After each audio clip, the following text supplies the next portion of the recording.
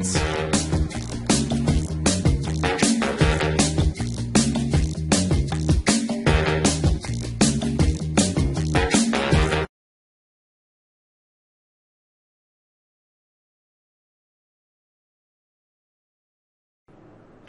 Lou here, and today we're going to have a look at a little bit of what we call zone entry.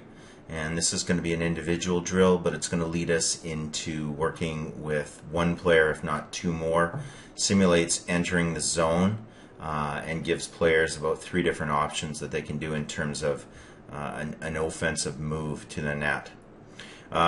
We station defensemen just on the blue line, and we will be working this drill on both sides.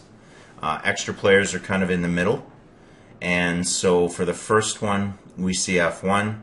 He's going to pass to the D, and then he's immediately going to head over here and do a pivot nice and low in the zone. The idea is if he pivots too high in a game, he'd be receiving the pass here, and a defenseman would probably crunch him pretty hard.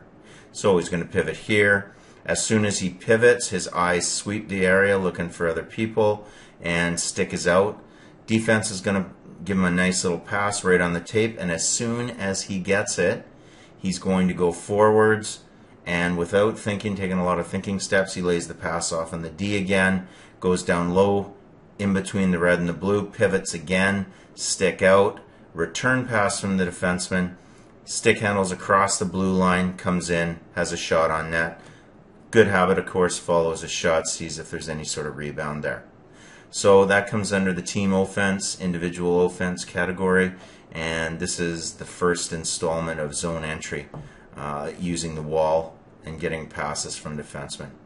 More to come. Thanks for listening.